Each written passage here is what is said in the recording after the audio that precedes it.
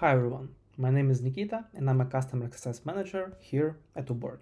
Today we will talk about a big change to one of our main features, groups. So, from now on, it will be possible to recreate your organizational structure inside the app. On this example, you can see a parent marketing group, and under it we can see subgroups such as social media, content, and SEO. Not only that, but under social media and content groups, you can also see another level of subgroups. The number of levels is not limited.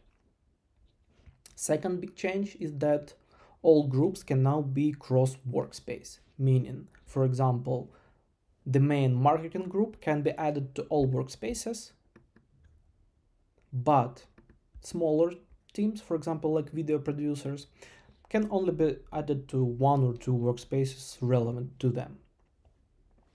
Not only that, but in case you assign some of the objectives to the main marketing group and some of the objectives to their subgroups, they will be now shown on the home page.